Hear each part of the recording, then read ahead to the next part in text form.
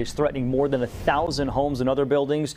Latest numbers from CAL FIRE show the Mosquito Fire, as they're calling it, near Oxbow Reservoir has grown to nearly 6,000 acres, 0% containment. Evacuation orders are now in effect for both El Dorado and Placer counties. Also some evacuation warnings as well. Officials say the high temperatures are providing extreme burning conditions, allowing that fire to spread quickly. Rachel Wolf is live in Forest Hill now with the challenges those fire crews are facing this morning. Rachel. Good morning. Now that the sun is up, you can get a better idea of what they're facing.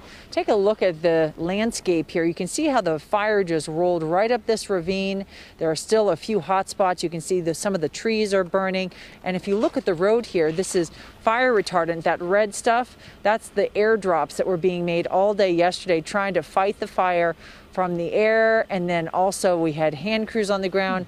Now, if you look across the road here, we're at Michigan Bluff Road. See that right there? You still got these little hot spots. Overall, this area is contained, you can tell, but every now and then you'll have like a tree stump that's burning or just some vegetation, underbrush.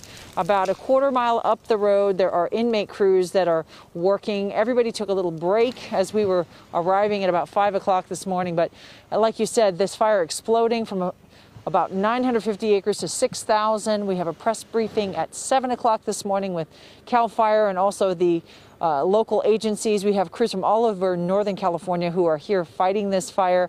We've been moving around the hill. We're going to go to another location in just a few minutes to bring you an update on what's going on in that area. All right. Rachel, thank you. All right, it is 6:40 now. Jinx, you owe me a Coke.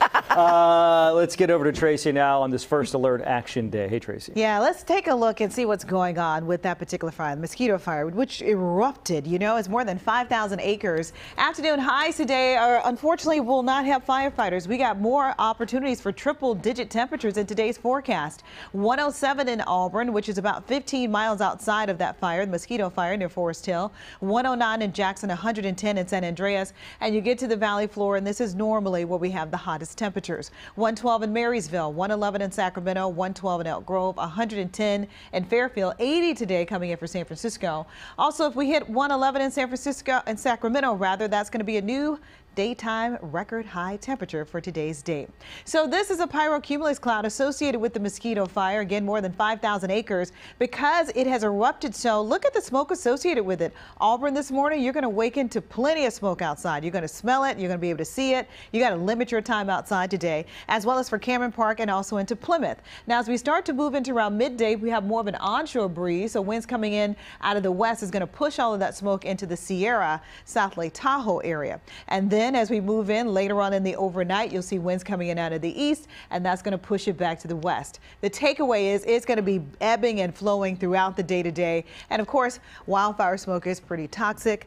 More seasonal temperatures are on tap for the weekend, though, once we get rid of this heat wave. And I think you're going to like it. Hey, Court. Hey, good morning. All right, let's get you caught up.